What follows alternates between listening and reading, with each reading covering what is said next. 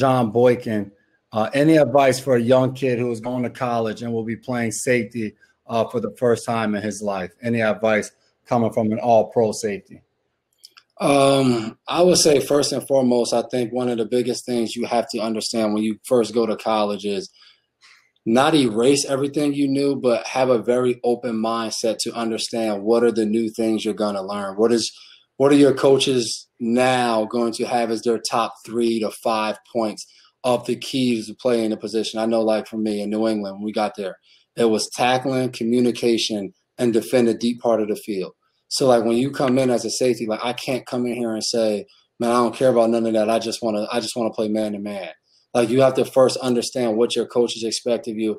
And then I would say to go out there and just keep going. You know, for me, it was a lot different than maybe even this young man who's going to be maybe in position to play. Right?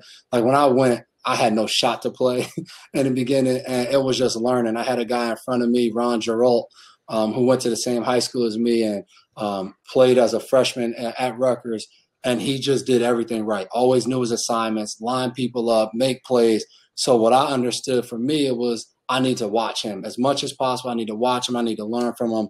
And I would tell that to any young player. When you get to a team, don't go in there thinking you're the best thing to ever walk on a football field, but go learn from guys who are in front of you, guys who are seniors, guys who have been all conference, or guys who have just been walk-ons and worked their way up to being a scholarship.